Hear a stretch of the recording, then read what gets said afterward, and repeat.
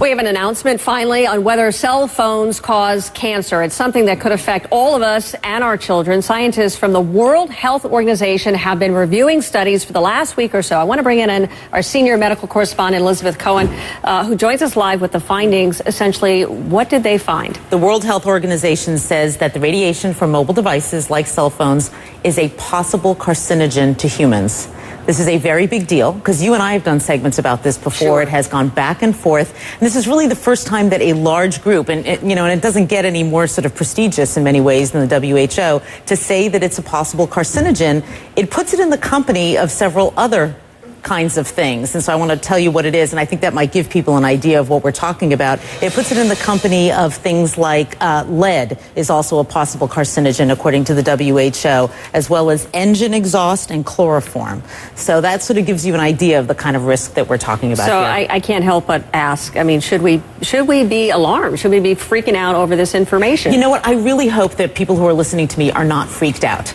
For two reasons. One, they won't do the right thing, and we'll talk about what the right thing is in a minute. And two, they'll panic, and that's kind of silly because all these years we've been on cell phones and holding them to our heads, which is exactly what we're talking about as being bad. That's done. You can't do anything about that. And if you're on the phone right now, you don't need to drop it. You know, it's not that kind of a carcinogen. It's a kind of a carcinogen, or allegedly, possibly, that would build up over time. One phone call, doctors tell me, is not going to give you cancer. So what should we be doing? With this new information, what on earth should we be doing now? We are so lucky that there is something that we can do, because a lot of medical problems we can't, but we're lucky that there is something, and I am holding it in my hands right now. You use a device to keep that phone away from your head. Okay, I'm going to make it very simple. This is what experts that I talk to don't want you to do. This radiation is very close to your head. The minute that you put one of these in, you can hold the phone at a distance. At this distance, that radiation is dissipating.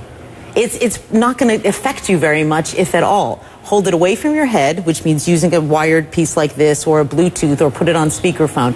Keep it away from your head. That's the bottom line, and it's really easy to do. I mean, I can count on one hand the number of times in the past year that I have spoken on the phone like this. I just don't do it. I'm going to change my habits. Do you have any idea, or did WHO say anything about whether or not it can be on your body, on your person, in a pocket, in a holster, anything like that? Did they weigh in at all? WHO really focused on gliomas, which are brain tumors, because that's what a lot of the studies have been on. But, Suzanne, I've certainly spoken to experts who say that they themselves do not carry it on their bodies, that they figure why take that risk if there is a risk, and so they will carry their phones in their purses or in a briefcase. You know, they'll try to keep it a bit of a distance away from their bodies, but the jury is still out on that. And what do you think cell phone companies are going to do? How do they respond to this? Is there a way that they can manufacture a safer phone, or?